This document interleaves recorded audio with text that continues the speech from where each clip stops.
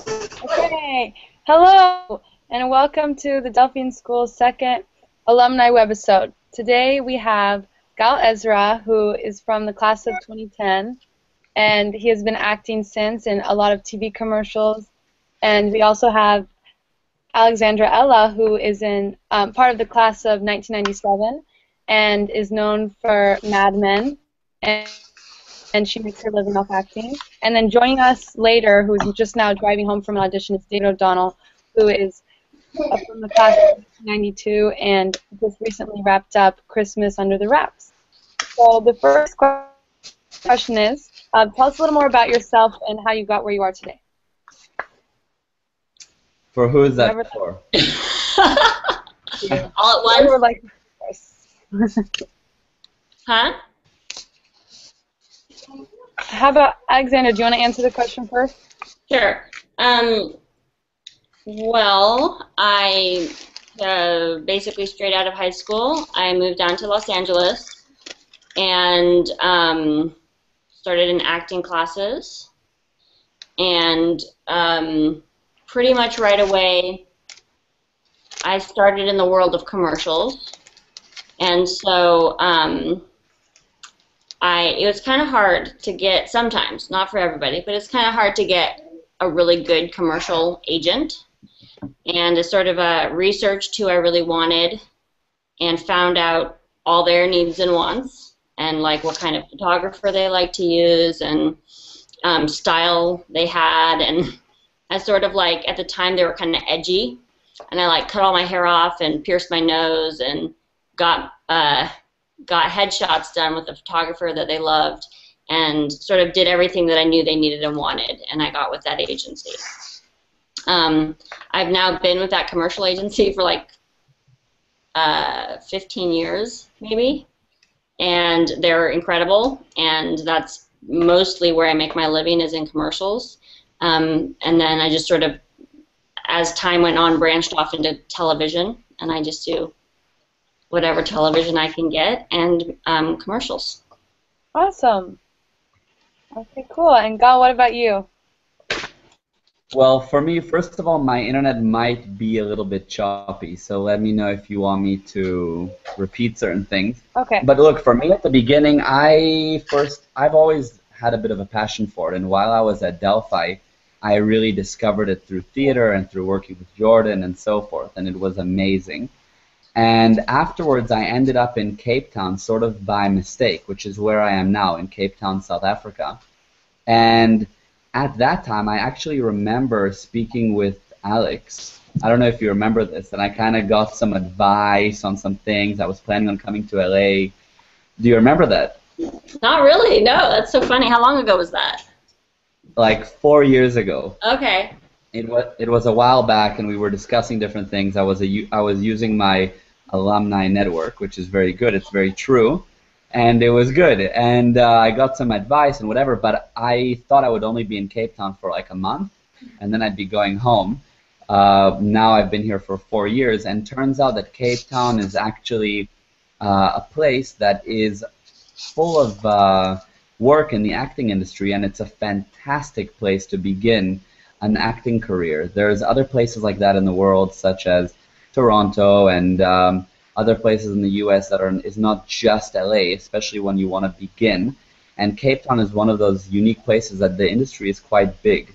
So I found myself here, and because it's a much smaller, it's not like there's plenty of fish in the sea like LA, so the industry is a bit smaller, so it was easier to get an agent, easier to book some work, and to start building up a resume.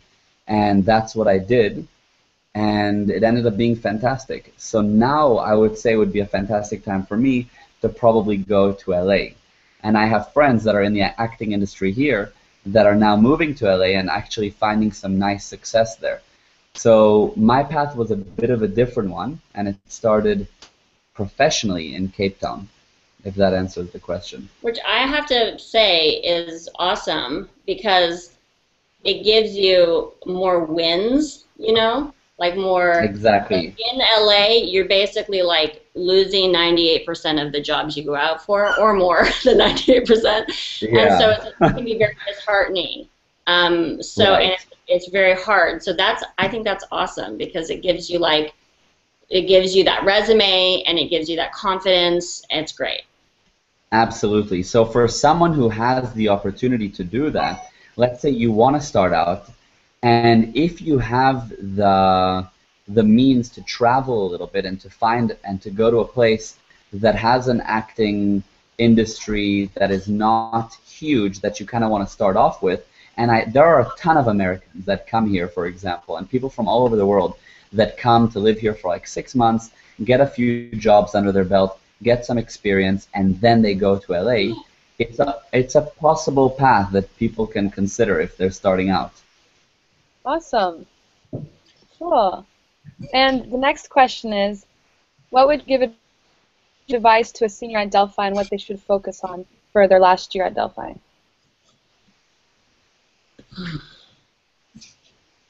That's a hard Last, question. wait, what to focus on the last year at Delphi? Yeah, your senior year. For the path, if they want to go into performing arts, acting. Oh, first of all, definitely be in choir. Definitely participate in every single play.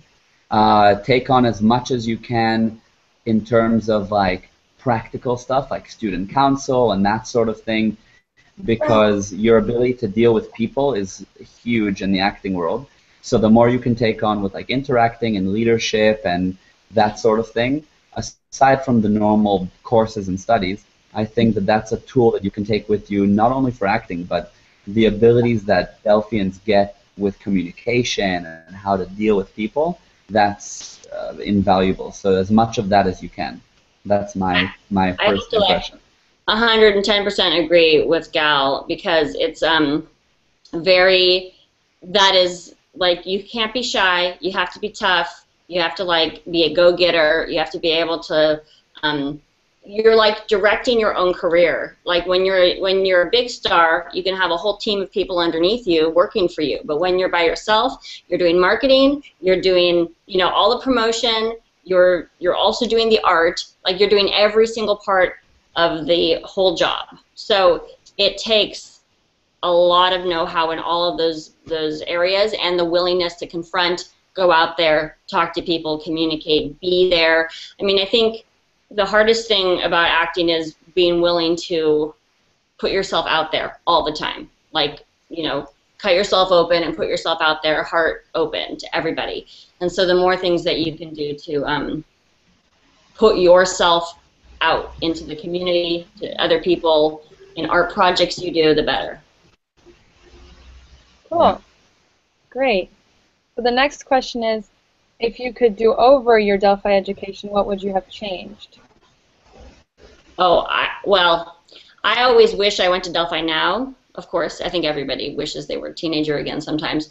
But I think the biggest issue is diversifying. Like, I'm only an actor for the most part. I do write a little bit, but I'm mostly an actor. And in this world of like everyone's creating things on YouTube, they're diverse. Like, people can shoot like on cameras, they know how to use cameras, they know how to write and produce and like just creating their own things. I know a lot of people are doing that now at the school, doing the video, I don't know what you call the class, but creating videos that are amazing. I've seen a whole bunch of them. I think that is, Yeah. I would just focus on all those things that are actually more specific to what you would actually be doing these days in acting. Yeah, I agree with that. I would have done I would have done more AV, a little bit more AV, which is I think the class that you're referring to, Alex, which is like just in general, maybe not even as a class. I just would have been more involved with the camera and learned a bit more of the Delphi has resources of like editing softwares and things like that, which I never learned enough. I would have done a little bit more computer work and kind of learned how to like build myself a website and that kind of stuff, which I wish I would have made use of. But what I can say is that one thing that I did in my Delphi time that I really would recommend for everyone to do is to take on as much as possible, and that's something that I would never change. I think I did more than like 80% of the people. I got involved with every trip, every class I could, every seminar, every course. Okay, I didn't add on every single course, but I added on as much as I could, and I kind of never said no to opportunities. So like, sure, I'll be in that play, and I'll be in the choir, and I'll help direct it, and I'll do that course, and I'll be on student council, and. And I think that that's something that you should always do, and take it with fun and enjoy it all, and it all pays off, because when you take it less seriously, things kind of happen in a cool way. And that's what I would definitely recommend for people to do. Awesome. And what would you say about higher education, like college, for people who want to do acting? I am not at all a proponent of that. But that just could be from my studies post Delphi, where I would be in acting class and somebody would come from university and be like, oh, I studied 4 years of theater, and I always felt like the teachers had to undo everything they learned in school and reteach them in like a different way. So that's just like from a separate source, negativity that I always experienced in class from people like, what a waste going to college. But I feel like that's completely not the case if you're doing any kind of musical, some arts college where you're doing music and dance and acting or something like that. I think that's vital, obviously. But if you're just acting, I honestly would just say jump into it and get into a great class. Yes. The younger you are, the better.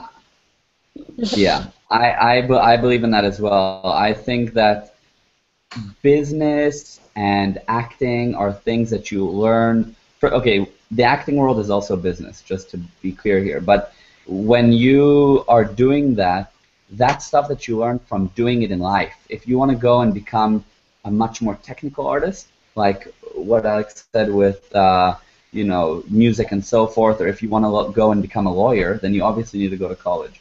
But your time spent out in the real world is much more valuable than time spent in the classroom. And in the classroom, Delphi is fantastic because it teaches you use workable, usable material.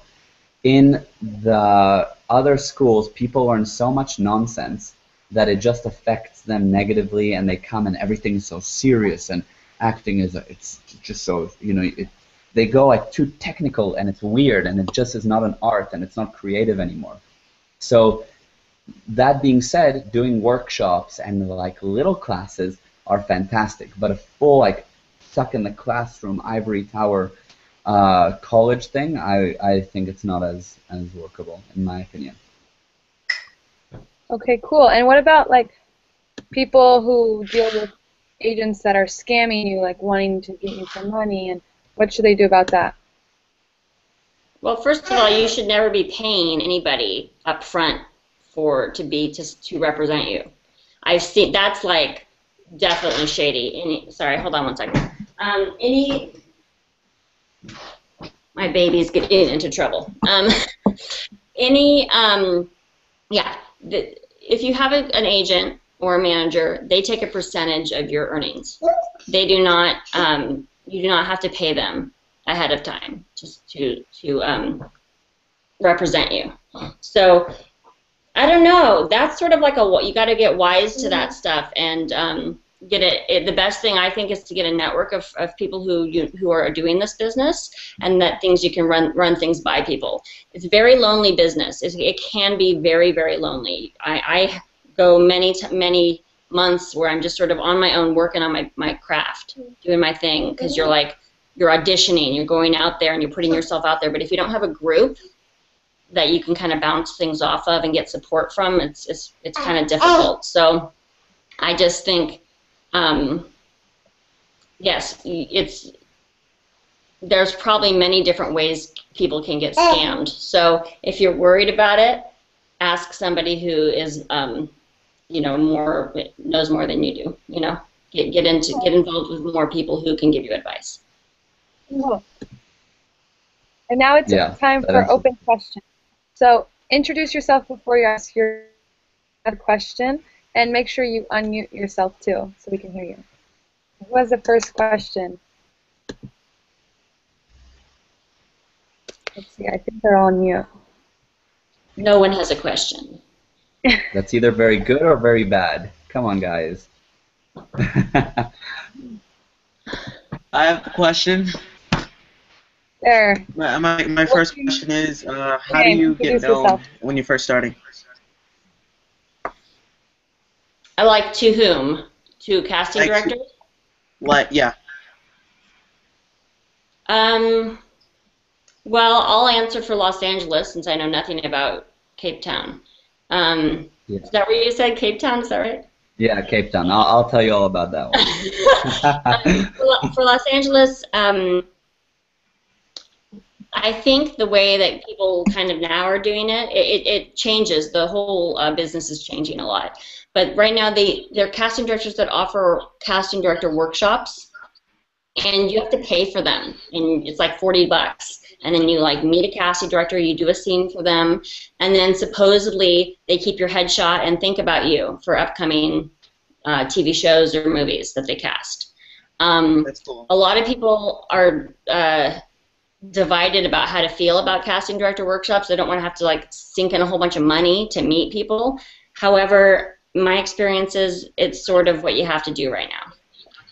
Unless you're the guy that always hangs out at all the spots where casting directors hang, and you are super awesome and friendly with everyone, and everyone loves you. Like that's a way. Be social, but otherwise, it's just a matter of like meeting people, making a connection, and trying to build off of that. Yeah, because I see all those people on like Disney for like 7 or 8 and like getting started, you know. Yeah. Well, that's. I couldn't tell you how their parents like got them seen. I don't know. I'll see. I'll tell you when I get this guy on TV. But it's just, you guys do condition formulas, non-existent. Say it again? Do you do condition formulas? Yeah. So the condition of non-existence, where you make a communication line, make another one. That's the simplicity of what you have to do, and then be really good. So you have to be personable. People have to love you. They want to have to be around you, and then you have to be a good actor. So I very much suggest a serious acting class that really kicks your butt. Yeah. Understand. Yeah, and then it's connections, and then like I got the show Mad Men from like one casting director that I became friends with, who was best friends with the casting director of Mad Men. He came to see a play I did, and he was like, "Oh, I told my best friend about you," and then she called me in for Mad Men. And if I hadn't been friends with that guy, I would never have gotten the audition that got me that show. So it's all connections, and it's all like who you meet and what an impression you make on them when you meet them. It takes a lot of tact because you can't be too pushy, but you have to be like full of energy and life, and so that you attract other people. Yeah. It's a balance of feeling. You need to feel like who's in front of you, just like any conversation, and that's how you know. Should I, put a little more force into it? Should I back off a little, like in this relationship? But when I first got to Cape Town, from this perspective, like let's say you wanted to start acting and take an approach like I did, which most people are not going to do, but it's a workable way without a doubt. In Cape Town, I arrived and I found a full list of agencies and the people that I should be in touch with here, and I sent them information about me. And because it's a smaller place, they took me a lot more seriously, especially because I was foreign to Cape Town. And I can do a great American accent and blah, blah, blah, blah, blah, and that was attractive to them. And it was something that this area didn't have. So to me, it was an easy foot in the door right off the bat.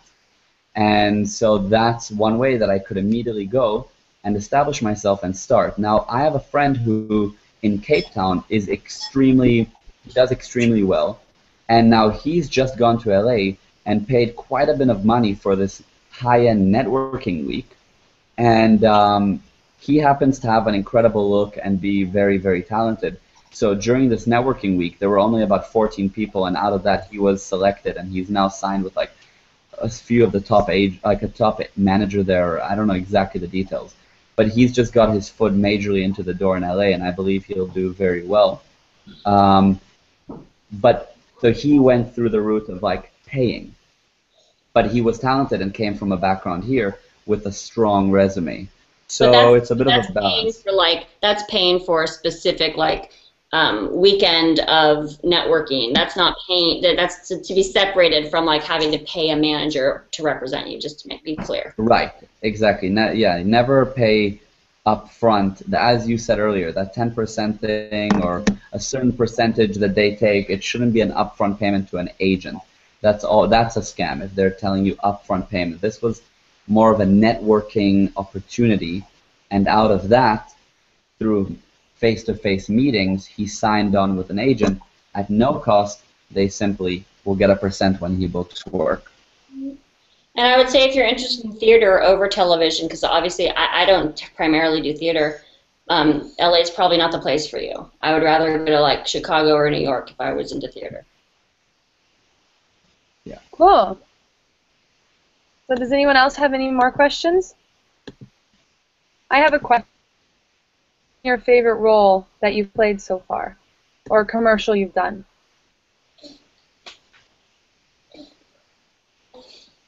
Wow,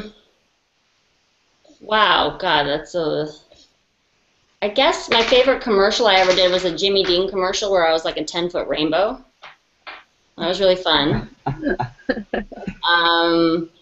And then I did a little role on this show called The New Adventures of Old Christine, which was a Julia Louis-Dreyfus show for many years, where I was like a really ditzy, clumsy hairdresser, and I think that was my favorite fun role. On Mad Men, it's like a great show, but my character wasn't particularly exciting to play. So. Great. What about you, Gal? For me, I did this when I first got here. I did this small-ish part in a play. Not a play, a TV show called The Great British Story, which was obviously for the UK, and it was all about their history and so forth. So I played this like 1700s person that worked at. It was like a store clerk type thing, and I was dealing with like, I don't know, like Thomas Jefferson was there, and it was like this whole thing and like a wig and that kind of stuff. So that was fun. And then I keep getting commercials where I'm a soldier over and over again. So I've been like a sailor, I've been on just a regular soldier. So that kind of stuff is always fun and like, yeah, good stuff. Cool. So I would just say to you guys to like, it's really, really fun and really, really hard and really, really crazy to be an actor in Los Angeles, at least. And yes, anywhere. Yes. So you need to have the guts and the thick skin and the real determined drive to do it. And then you need a support system of people around you when you go, I can't do it anymore. I got you rejected one more time. I can't take it. You know, or like I've gone through those times where it's like, I haven't booked, you know, like this one girl keeps booking the commercials I am like about to book, you know, like this one girl. And I'm like, oh, you know, and you have to like be able to deal with your own emotions and like get above them and persist. And if you do, it's so fun. It's so fun, and it's so fun to get the job and be on the set and be working with the director, and you know, it's a total blast. So it's all worth it. But I just want to say, like, you gotta be ready, and you gotta really want it. And if you're not sure, you know, go be an accountant. Okay, great. I think David has now joined. Hello, David. Hello. Can you hear us? Hi, everybody. Right? Hello. What? Say that again? Can you hear us all right? I can, yes. Okay, awesome. Yes, I'm here live reporting from Glendale, California. So would you like to tell us a little bit about yourself? Yes, I'm a Scorpio. I like long walks on the beach. Sure, about my sort of acting history, time in Los Angeles. Yes. Okay, well, first of all, for everybody who's there, I graduated from Delphi in 1992, so probably before you were born. Oh my God. But I started acting in Los Angeles in 1993. I got a commercial for Gatorade because I was a soccer player. Everybody still hear me? Yeah. Okay, great. And I just started doing commercials, and decided I should probably learn what I was doing because I didn't know what I was doing really. And I started taking acting class, and I've been working in Hollywood as an actor for 21 years now. And I've done a lot of stuff. I've done a lot of movies, done a lot of TV, a lot of commercials, theater. Yeah, pretty much. That's pretty much it. And now I have I act, and I also have a production company. We do online content, and yeah, pretty much it. Cool. And Alex and Gal already answered the question, but what advice would you give to a senior at Delphi who is about to go into the career? Of acting, I would say, I think I heard you guys talking about college a little bit. There's differing opinions on college. Like my wife went to UCLA. They have a great theater program, and she learned a lot of stuff there. And I think Alex was saying that you need like a group that kind of that you can, that can be your group, that can be your sort of stable datum, for lack of a better word, so that you can always, work on material with them and everything. And she really found that in college at UCLA, and she wasn't just an actor. She did sets, and she ran shows, and she called shows, which is when you're, back running the lights for a show. And I think it's important for actors to learn all the jobs, that whether it's in theater or shooting, because when you know what art department does, and when you know what a PA does, and when you know what a producer and a director do, it makes your job as an actor more clear-cut. So I think that's really important. But that said, my experience was I found an acting class called the Beverly Hills Playhouse that was, at the time, really the premier class in Los Angeles to go to. And I learned, that was my college, and I learned the basics of acting and how to, be on stage, and how to inhabit a character, and,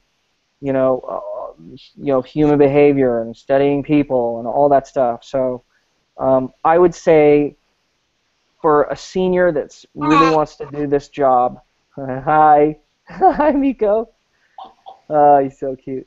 I would say find an acting class that's really that really nurtures your talent and ability, and that isn't there to evaluate or break you down to build you back up. That kind of crap is just like, no new actor needs that stuff.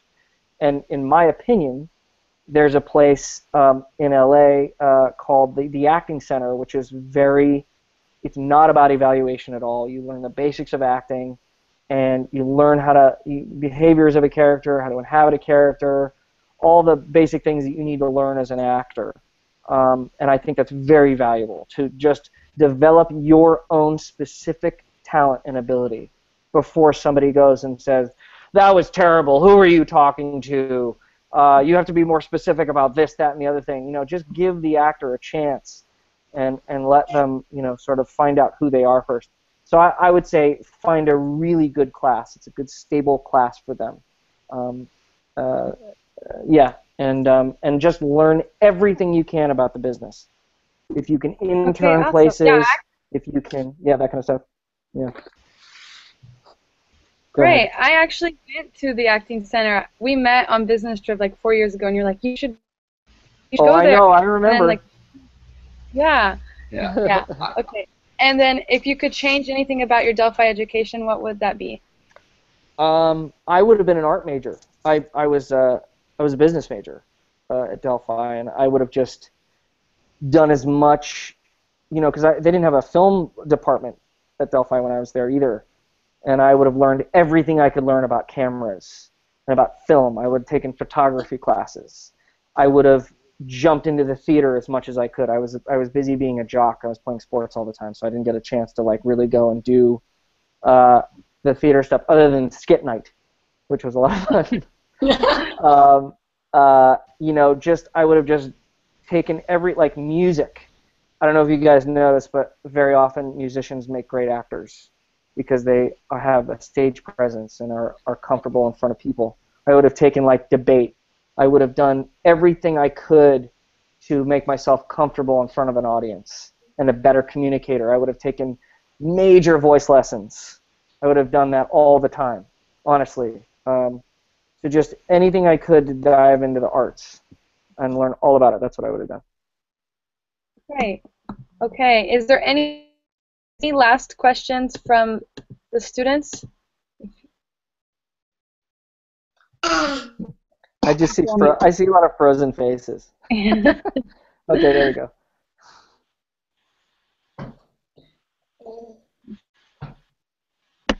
I do have a question. What would you suggest for a sports player to, like, I love sports. I want to go pro in soccer, but at the same time, I want to be working in commercials and be working on that side. Do you have any suggestions for me? In terms of what would you do in order to do both things? Yeah, exactly. Yeah, I mean, well, I would do what I just said, and I would. I also play a lot of soccer, so I know a lot about that. But it's very important. Something that I developed because I was such a jock was, you know what jock walk is? Have you ever seen that on anybody? Jock walk is that kind of thing where they kind of like, they kind of walk like this. It's kind of tight. And honestly, you're going to laugh, but I think that if I could have done anything to offset that, I would have taken dance classes. Lots and lots and lots of dance classes, because athletes tend to be really tight. Their muscles are tight and stretch a ton. And I would just, if you can, make time for theater as well. If there's any way to fit that in as well as your sports. And like I said, voice and anything that you can do to find out more about the arts, because any kind of art that you do informs your acting. I think makes you a better actor. I think the more you know about Michelangelo and Leonardo da Vinci, and the more you learn about the Renaissance and all that stuff and about great jazz musicians, and the more documentaries you can see, the better actor you're going to be. That's what I think. And I think that a lot of men don't want to do dance classes. And, there's not really dance offered, I don't think, at Delphi, but like yoga, and then when you are not at Delphi anymore, getting into dance classes, and I don't know if you do that at all, but it's like a lot of men actors I see really need to loosen up. Totally. Like they're too self-conscious in their bodies, and or there's certain kinds of movement classes you can do specifically for actors. Yeah. But it's really important, and that also being willing to do that, puts yourself out there. So it's a great thing. Absolutely. Thank and you. I just wanted to say one other thing is that if you look at my favorite actors, two guys I can point out are Marlon Brando and there's also Steve McQueen, but Paul Newman were very stage trained, and both of them took lots of dance. And they were dudes, they were dudes, but they knew how to move, and I think that's so important for an actor.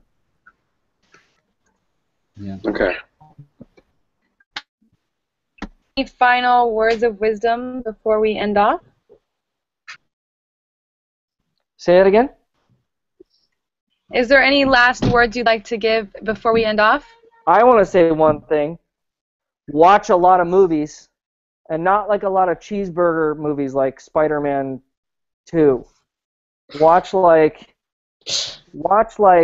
good old movies, Watch Streetcar Named Desire.